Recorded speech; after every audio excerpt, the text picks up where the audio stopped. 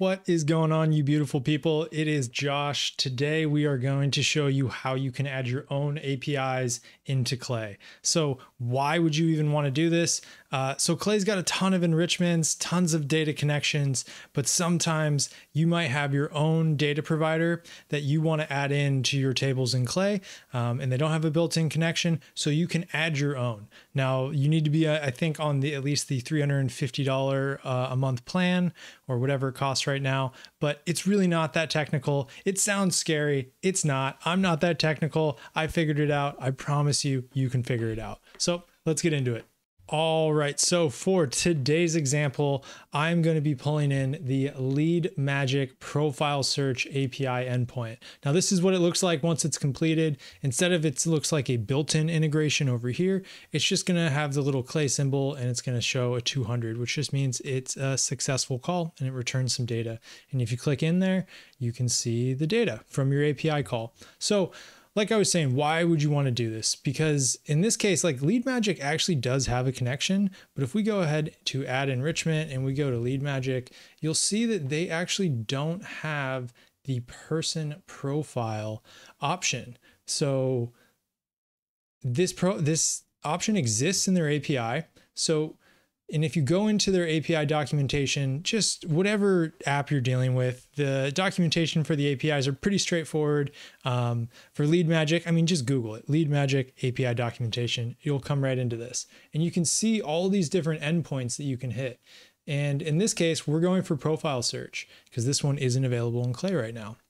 So if you come over here to the right, I've entered a dummy API key. So good luck trying to use that one if anyone wants to try and hack this, but it's pretty straightforward. So in this case, we need to first we need to add the connection with the API key. So what you're going to do is you're going to come in and you're going to click add an enrichment over here, really wherever you want to put it. Let's just put it right to the left of this guy. We're going to go add enrichment and we're going to go HTTP. And you're going to click this guy. So at this point, you need to add the headers. Now, once you've added it, you can just select it from here. But in this case, I need to add one. So I would go to add account, type in whatever you want, Josh, test, Lead Magic, key. Call it whatever you want. Just make sure you call it something. Now, in this case, we're going to go back to the API documentation and you're going to want to copy in this header. This is what authorizes you and basically lets the API know that you actually have credentials to access these endpoints. So you're going to paste that in. And in this case, you're going to paste the header. The key. Now you paste the key in here. Now this isn't a real key, so everyone relax. But you click save. And then you're going to get something that looks like this added in. So now that you've added your key to the HTTP headers, we're going to scroll down and we're going to go back to, I'm actually just going to open this up in a window right next to us here so that we can see it. And we're going to, this is a request post. So you'll see there's a couple different types of API calls you can make. This one is going to be a post. Now the endpoint, this is actually going to be where we are sending or requesting our data. So we're going to go right here. You're going to copy and paste the URL into here. And we're going to scroll down and we are going to, first off, let's finish doing the rest of the headers here. So under headers, we're going to add a new key pair. So here we're going to do accept and just copy and paste this stuff directly from the documentation. And then we'll add one more and we'll do content type. Now, I don't know if this is actually necessary to do. I think Clay might already default these types of requests to this, but this is what the documentation says to do. So we're going to do it. And then for the body, you're going to copy in this portion right here, but you're going to change this to be Now we need the LinkedIn profile. So I'm going to hit slash and I'm going to go LinkedIn, and this is the person profile.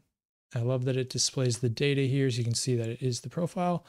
Now I'm going to set any only run if. So in this case, I would only want this to run. So only run if email status is equal to valid. Because before this, how my workflow works in Clay is I'm going to run a email verification check first, and then it's going to come back valid. Output is correct. Now I'm going to save, and I'm not going to run. And hopefully this thing worked, and I come over here and I click run just to test this out, and we get back at 200, which is usually a good sign. So at this point, you click into that 200 cell and you can see all the data you're getting back from the API. So it's really that simple. That's how you add your own API call into Clay. So you can pull in whatever data that you want. And then obviously you click through here and you add whatever you want. So, let's add this as a column. We'll call this about from their LinkedIn profile. And you just kind of go through and pull out whatever you want. There can be a bunch of nested stuff here as well. But yeah, it's really that simple. So anyway, I hope this wasn't overwhelming for you. It's really not that complicated. I hope this gave you a little bit of confidence to deal with this technical stuff. Clay makes it pretty dang easy. Anyway, I hope you found this valuable. Thanks for stopping by today, and I hope you have a wonderful day.